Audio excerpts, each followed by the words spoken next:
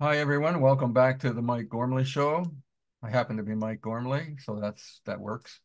We were just listening, coming back in with a song called "I Got You" by Jake Miller, um, and we went out into the commercial I mentioned with a song that includes Waddy Wachtel on there, and he is in the immediate family. Who we talked to a couple of guys from the immediate family not too long ago. Uh, I want to ask, I mean, you worked with the immediate family and you're in the documentary, right? Val, Correct. Yeah. um, you did the whole album with them as producer? I probably did, I don't know, 10 albums, maybe more. I don't know, 20. I mean, I worked with Well, not, those, but not the immediate family. Well, maybe with the guys, but meaning four of the five. I mean, Russ, Lee, Waddy, and Danny. I mean, oh my yeah, God. I mean, Danny played on Kim Carnes' original album, Mistaken Identity, for me. that's great. Yeah, they go back a long On way. that track is Danny's playing an acoustic guitar.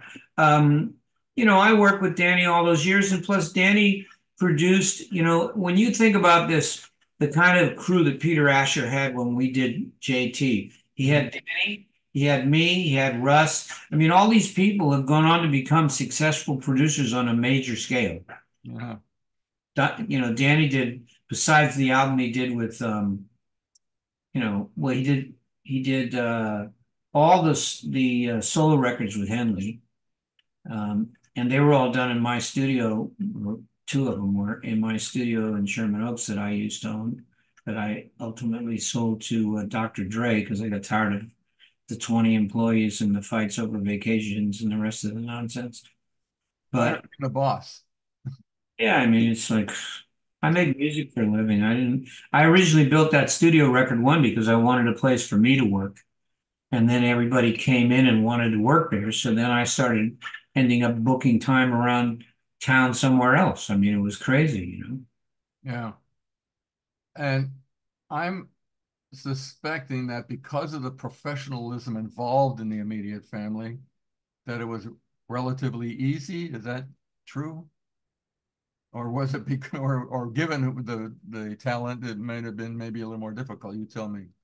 Oh no, everybody in that band, including Steve Fustel, who I haven't worked with much, um, but Danny and Russ and Lee, I've worked with a ton, and Waddy.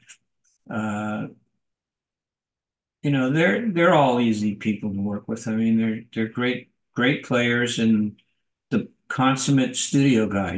They contribute everything they can to the arrangement, to the feel, to the production, anything they can do to help, they do. And they're all so talented that they all help. Yeah, yeah, so it was easier. Yeah, Yeah. Steve Postel, that's put that group's put a little bit of a spotlight on him, which he's deserved for a long time. Uh, Yeah. Steve's a ex, great. excellent guitarist, great songwriter, just one of those guys that along the way didn't I mean he was always working. I don't mean to make it sound like that, but he wasn't. He never seemed to get the critical acclaim that the other four guys did. But he's a very talented guy. I love Steve, and he's a great player. And but he's a decade or more behind them, so he kind of grew up watching them. You know, Yeah, yeah. He so was probably a little dizzy by the fact that who he was working with, yeah. but that's great. It's great to have him get that notoriety. And but they're all so busy that the immediate family doesn't play very often. Not much because Waddy's out constantly with Stevie and Russ and Lee are they go out with what's the guy's name? Uh, can't think of his name now, but they all work all the time. And Danny just recently bought a house in the East Coast, so he's back Oh, there. all right. Well, hopefully they'll be on stage somewhere fairly soon. This is an excellent band Yeah, to hear. Um, so they always say they're the best cover band in the world. you're in the documentary. You're in their documentary. Yeah, but What, they did you happen to be in the studio that day or what? no, they came to my house and shot everything here. Oh yeah. Brought the whole film crew over to my house, to my studio. Drew, and you just told a story. I haven't seen that yet. Denny asked me the questions that he wanted answered, and I tried answering them. Yeah, cool.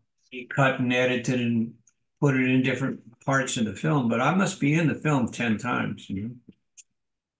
I want to go back to look in the different sort of categories of your life where you started as a music. Well, you started as a medical a medical student, but as a musician, engineer. Where's the break between engineer and producer? Was it a segue, or did you just decide you wanted to do production? Well, I was doing,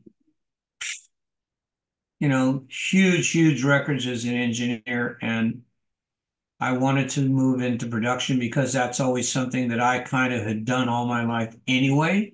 So Mhm. it's like a natural progression for me.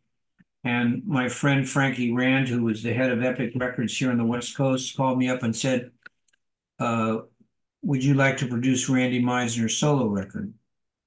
And I thought, man, that's a great opportunity. And Randy's a great voice because I met Randy when he first moved here from Kansas, when he first started. And so we got together and we did a solo record, and the first single was a big hit called Hearts on Fire. Mhm. That was kind of the beginning of my production side. That's we're coming up to a break again in a little while, and we're going to go into the commercial break with Only the Lonely, the Motels. Um, that was a band that was playing around LA. Was it a A&R guy who decided to put you guys together, or how did that come about? It was an interesting story. Martha was probably playing most of the time at that time at Madame Wong's down in Chinatown, which is kind of where Carter discovered her and signed her to Capitol. She made two albums for Capitol that were very critically acclaimed, but commercially not very successful. It probably sold maybe 30,000 copies between the two records. Hmm.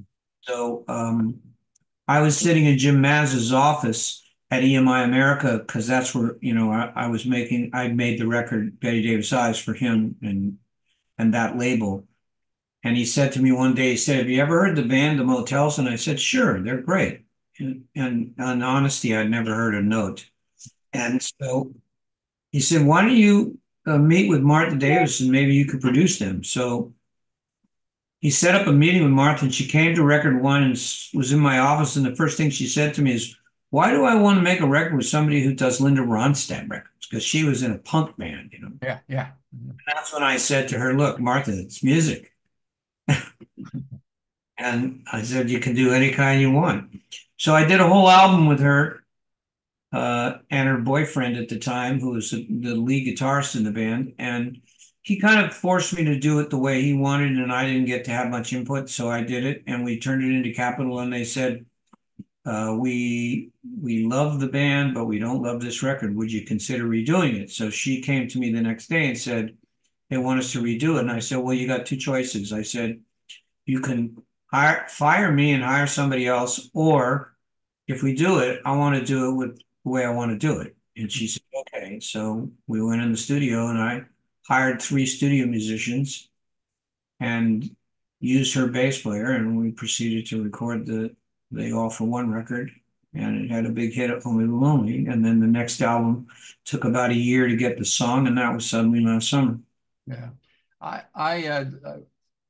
I know they came out of the whole LA punk scene, but those records, in my opinion, aren't punk records. Those are, But she has stated in interviews in years since that, I kind of changed her life and not for the better. She wanted to be a punk band, but oh man. you know, I Remember, it's the Go-Go story. They thought that they were a punk band and didn't even like their first album because it was so pop. yeah. And Well, and that I mean, it was a pop hit, but it's a dark record, All Alone. It's a dark subject yeah, matter.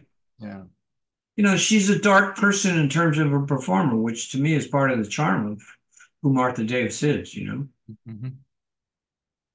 Well, I think we're up to a break, and we're going to listen to Only the Lonely, or a portion of it, from the Motels. Excellent.